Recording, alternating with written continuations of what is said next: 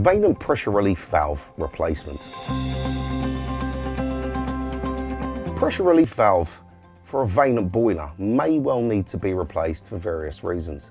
A pressure relief valve is there as a safety device for your boiler.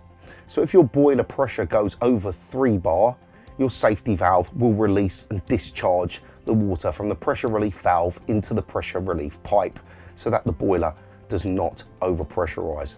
In order to access the pressure relief valve, you'll need to open or take off the case of the boiler, which can only be done by a qualified gas engineer, because at that point you will have affected combustion of the appliance.